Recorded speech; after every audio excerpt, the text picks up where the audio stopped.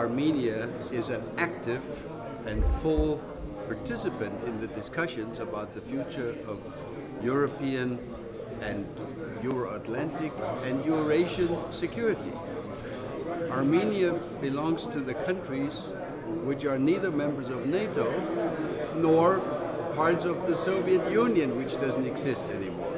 So, like Belarus, these countries have their own security needs and their concerns, and they have their energy interests and their political interests and their trade interests, and this is why we're here. So I appreciate very, very much that President Sargsyan is here, and I hope that we will also have him as a speaker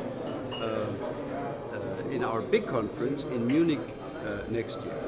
I also believe, and I have had a discussion with him already when we met in New York a month ago, that we should be planning to have a meeting like this in your part of Europe.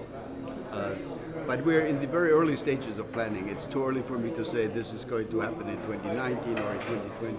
But yes, we're planning to do it, and I know that the President of Armenia would like us to come, and I very much appreciate that.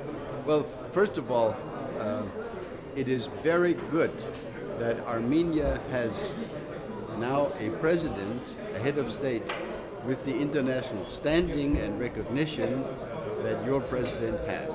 So that makes a big difference.